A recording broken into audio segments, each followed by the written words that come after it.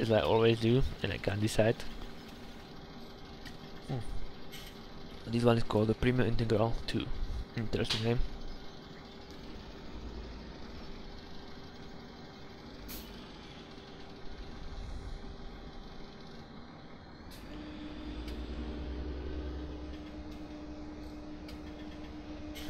Okay.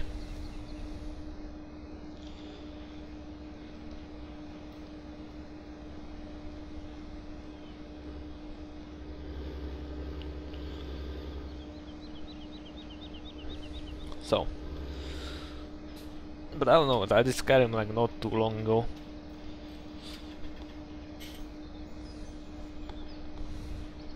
I finished it even before like we got to then my cat broke my PC. So yeah, probably early September, or whatever it's pronounced. I think September, right? Or September. And late August, probably somewhere there, I finished the LP. It was fun to be back in Skyrim. I played the match. I'm really thinking about going back and play this match in Oblivion as well. Although I did like the Return of the Necromancer and whatnot. Not the Return, it's the old LP. The Necromancer 2015, yeah. It was like early in the spring 2015 I did the LP. Then in the summer 2015 that was the Thief LP, right? Yeah. And then I did this, the big LP exploring everything, like adventure, whatever my character was called, or his class.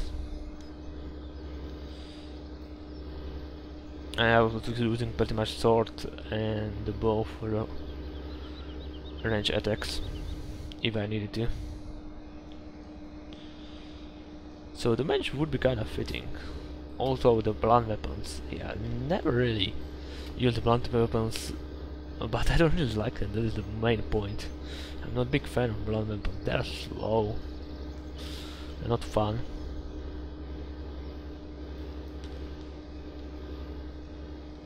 Yeah, they're not that fun to use, to be honest.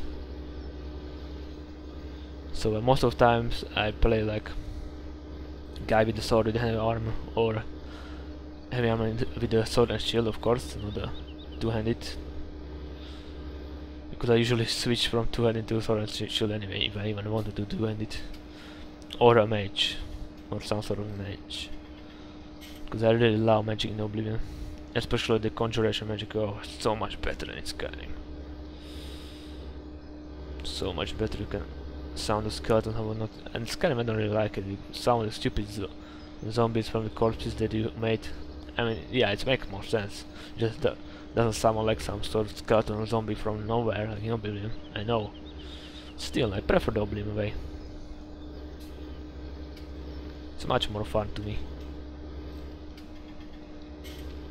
For me, I should say. Yeah. Much more enjoyable.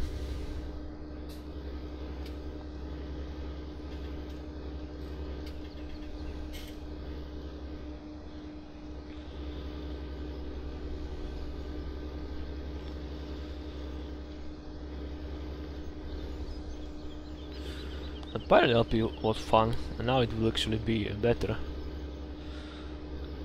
Because there was like some other mod, but it was fucking broken, these mods. I couldn't just get it working. The old one was broken and I was pretty much stuck on my ship for forever. And I tried a new one, and new one was crashing my game like crazy, so yeah. I remember that, it was like 2014 in the winter, right? Like around the before the Christmas started the LP. Yeah. It was pretty much the first LP that I did in the 60 FPS.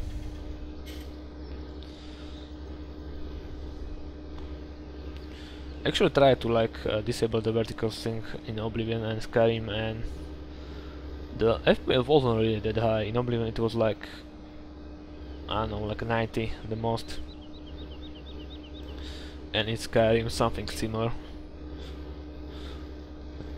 or I think even lower.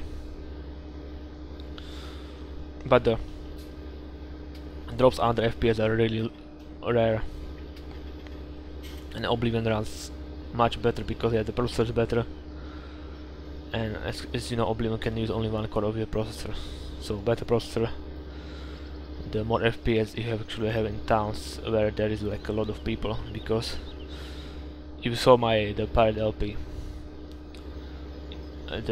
these frame drops were really huge during the fight because there was like a lot of people fighting at the same time, like on these ships and whatnot. But damn, this stuff was really fun. Also, I did like the Sims 1 and Sims 2 3 years ago, and I'm thinking to going back to them. Not to them, but the Sims, the third game. I don't know in what state is the fourth game currently, how many DLCs, expansions, right? Because that's PC game, so it's expansion, not the DLC. The DLC is mostly the console term, of course. It's now on PC as well because of Steam and such. He just needs one more mission and he will be maxed out, which is good.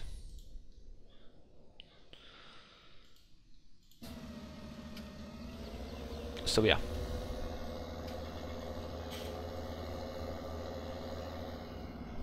I don't know in what state the Sims 4 is currently. Not that I really care, but I really would want to do the third game sometimes with a lot of the expansions. Because the third game, in my opinion, when I look at it together with the expansion and whatnot, it was pretty much the best Sims game, and it even was the graphics were much better than on Sims 2, which well, the Sims 4, because Sims 4 was using like the same graphics as Sims 2, or even not even worse. I don't know why they decided to do that at Maxis, but it was just a really strange step. To just like the people with the potatoes can play it as well. Because I remember Sims 3, that the game was really intense on your computer. Especially like that. The World Travels or whatever the expansion was. Something like the World Travels. God damn, when you were going some of the world destinations, that loading time was a long ass. That was just... I don't know how well it will be running on my current PC, probably pretty good. But before, I never played the Sims after I upgraded in the late 2014, 2 years ago. But before on my like 2-core I don't know if I played it, even if I upgraded to 4-core before, to be honest, but yeah, it wasn't running that good. I mean, the base game was pretty alright, it was running fine, but yeah, that wasn't really that.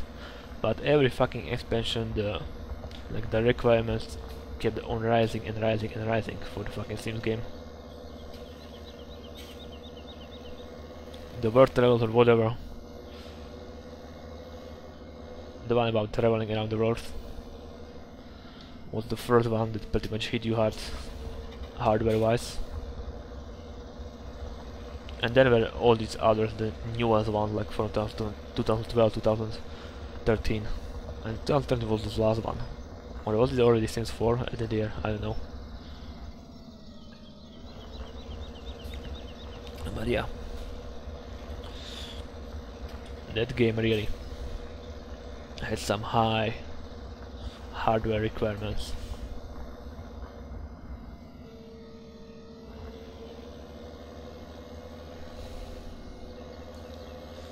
My current PC should be able to handle them, and the game should be also using more than one core. I hope at least 2 cores.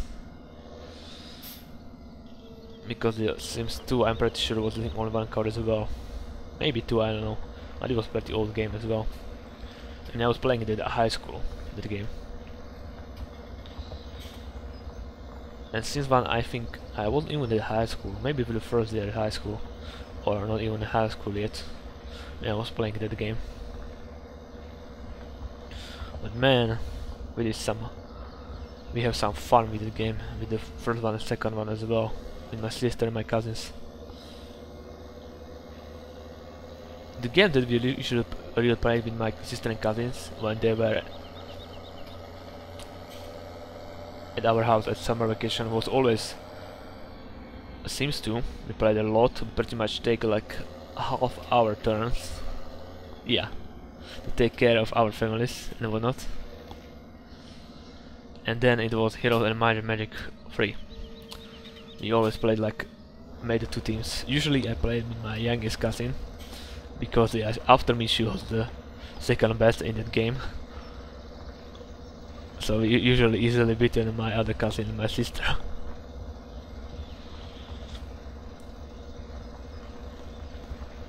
Of course the Pokemon game, especially the Pokemon Yellow, that was the game that we used to play a lot.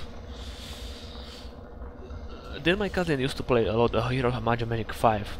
I never really got to the game, but a lot of people were saying that the game was actually pretty good. They're saying like it was the second best game after the third one in the Heroes of Might and Magic series. I don't really know. I never really played that much. I only played for a while. It was pretty cool. The main character kinda reminded me of Arthas for some reason. It's in the cutscene, you know. You know, the big guy with the blonde hair, long blonde hair, sword, armor. Well, Arthas does have a hammer for when he was paladin, but then of course he got Frogmorn hunger, right? But yeah, it was cool.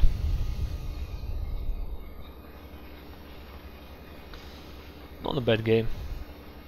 I never really got into it. I might actually go and do some like LP about it. Already did the Hero of Might and Magic. Pretty much I did the War Restoration Eratia. I did the War Armageddon Blade, but I didn't do the bonus one, the bonus mission. And that shit was really hard. Not the first mission, but the last one. But I couldn't get my character to get any spells or anything good that I wanted. It was really hard to get anything good on him for some reason. The young Christian guy, or Christian, however you pronounce his name.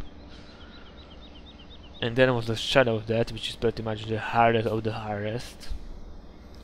The difficulty of that campaign is insane. But man, it's all about the undead and the fucking Sandro, if you remember him from other campaigns. It's pretty much the main antagonist of that, if I recall correctly.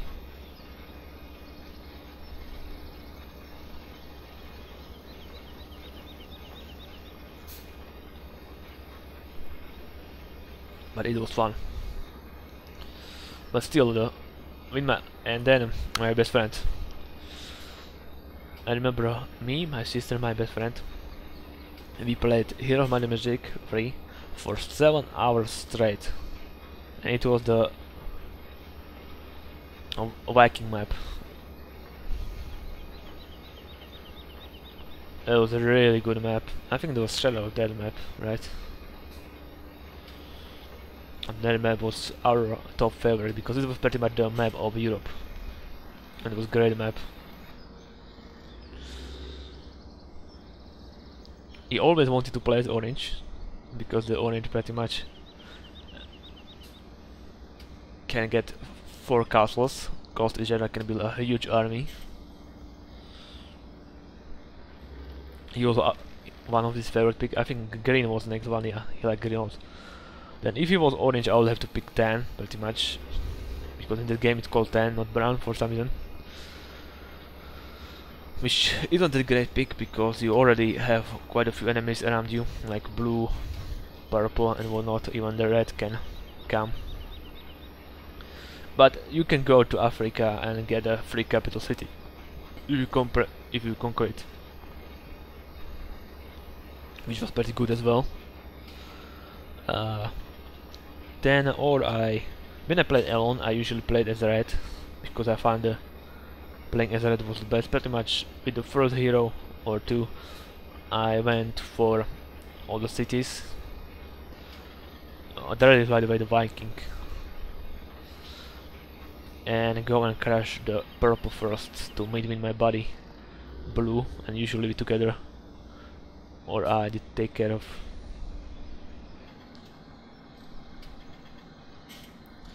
The which one was it?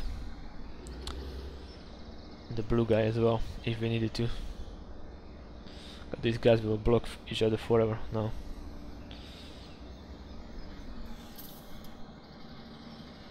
Or maybe not. Or maybe yes.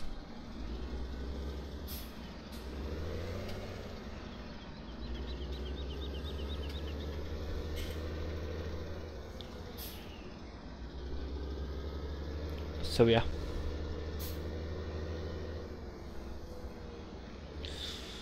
It was really fun to do that, by the way.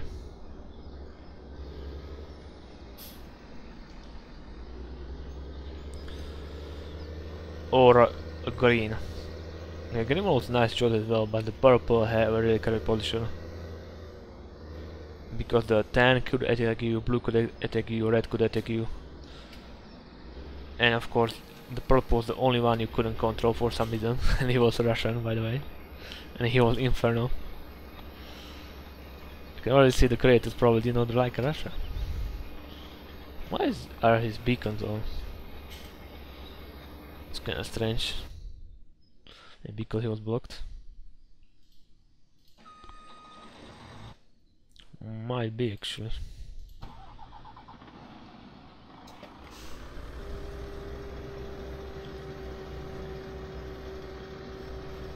So yeah, it wasn't fun playing as green that much. What's up with my keyboard? It's not working at all. Okay, there we go. Fucking keyboard.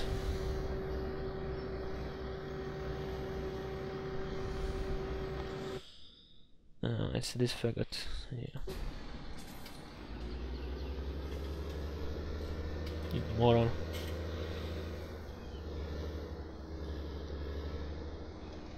Fucking continue working on this field. I'm going to kick your ass.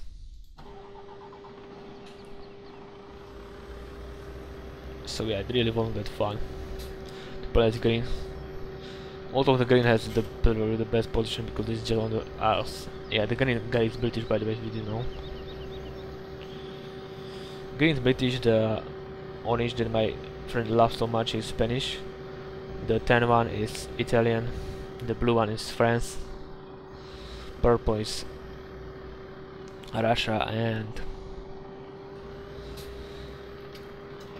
the red is Vikings, aka Norway and Sweden.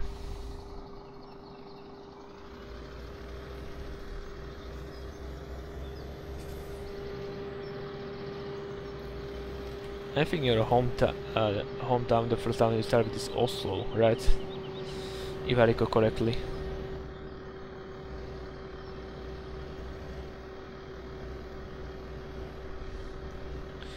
France, of course, Paris is the first one. Spain, I think Madrid, right?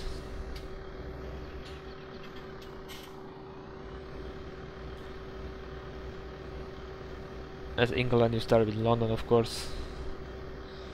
As Russia, Moscow.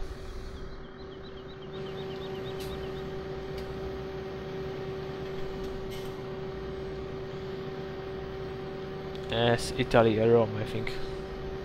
Or Venice? I think Rome.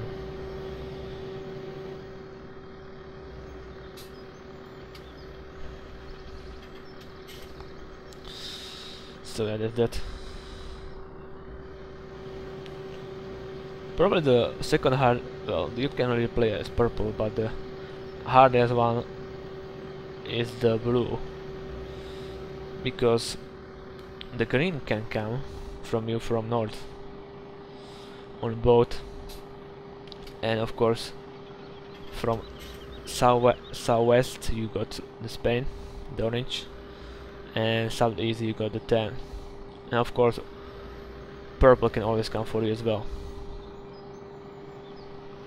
from the east.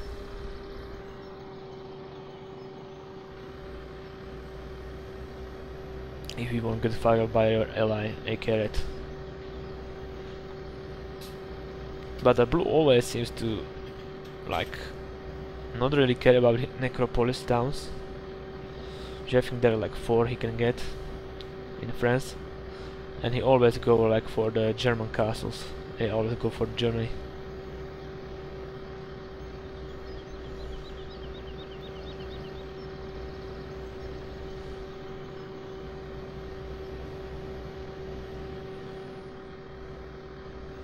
Which seems to be actually a good strategy for him. Because Germany is just like in the middle, and everybody always want to take control of it.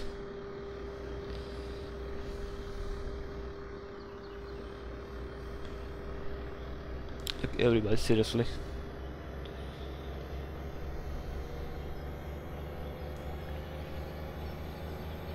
Okay, let's bring the chaff. Make cow pasture, I guess.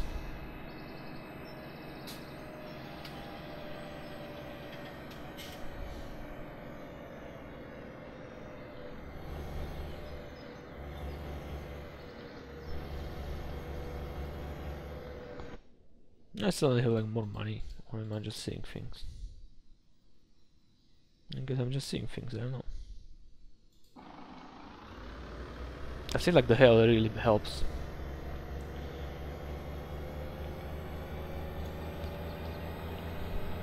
Which is good.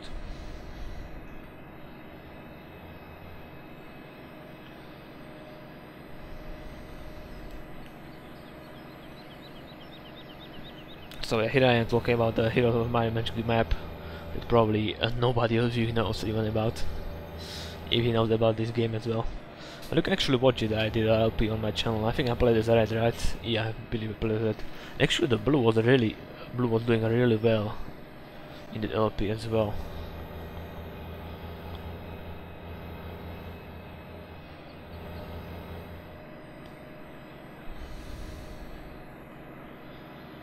Usually the most annoying to take care of, and the last one when you play the red, is in the south either orange or most likely tan, because they will take Africa, you know, and all these small islands over there. And the green, because you always go like for Reykjavik, and it's like really in the northwest, most northwestern corner of the map, which is also kinda annoying.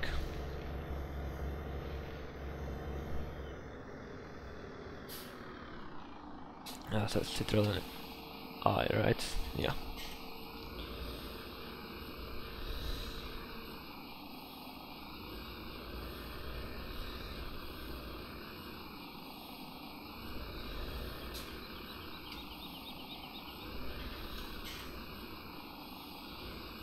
Oh yeah, the track might get stuck on this. Now when I think about this.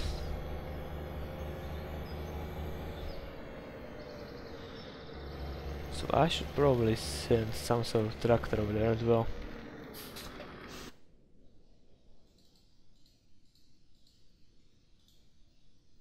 Are they blocking each other again?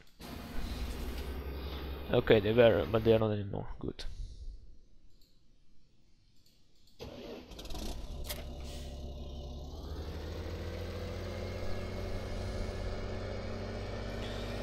Oh, there is this tip over here that I'm not even using.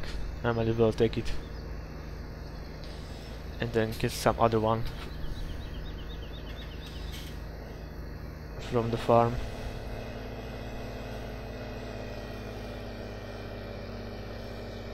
Yeah, why the heck not?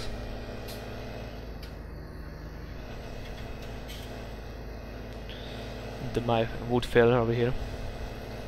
Let's not talk about it anymore. Yeah, let's not talk about it anymore. Yeah, you are not done. Which one are you? The sewing guy? Yeah. You ain't done it, buddy.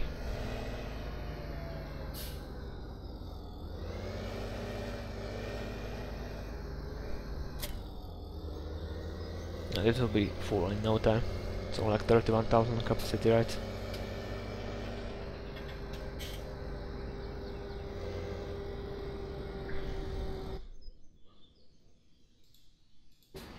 Yes, indeed it is.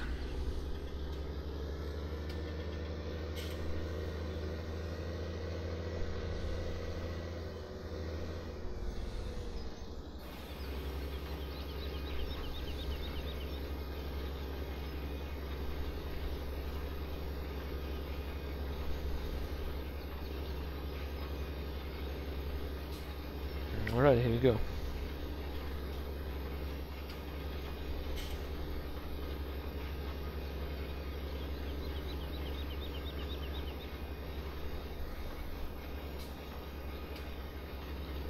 Yeah, these people are pretty close to each other.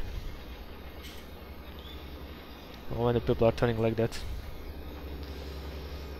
it seems to block each other quite well.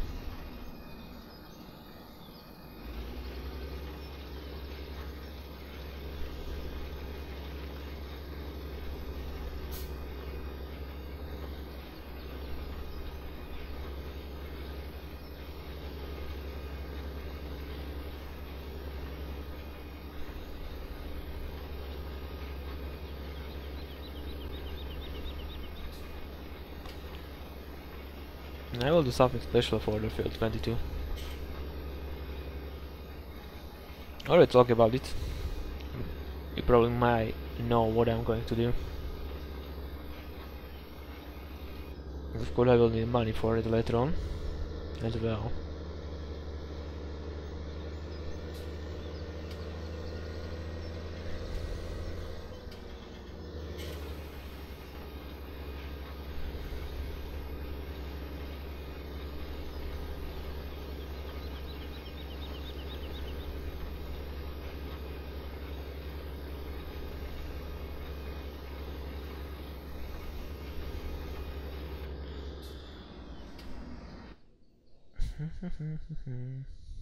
Oh, it's a bug again. Fucking shop. What?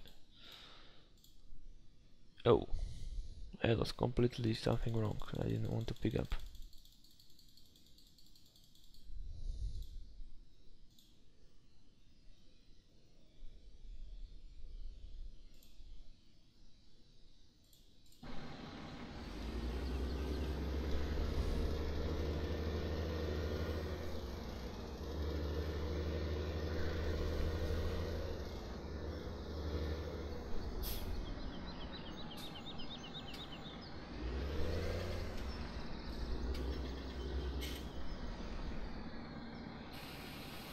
There we go.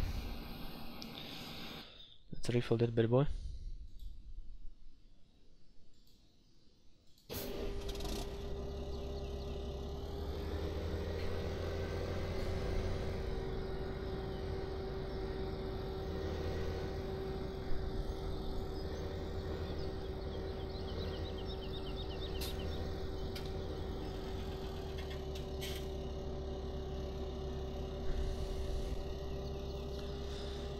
Yeah, turn around, buddy.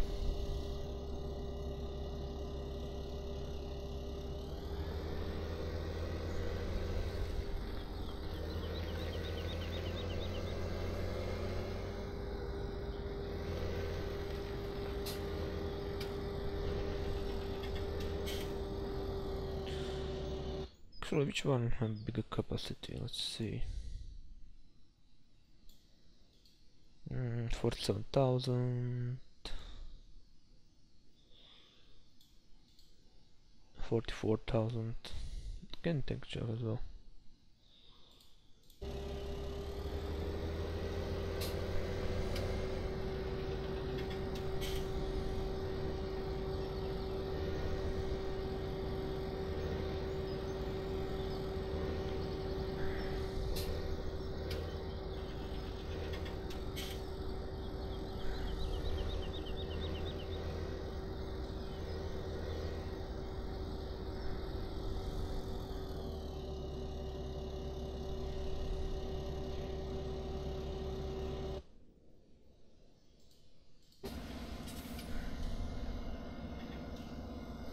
How we never get stuck on this house? I wonder about that. I bet he will get stuck on it. Yeah, fucking jinx it. Anyway, guys, Thank you for watching, and as always, I'll see you next time, so goodbye.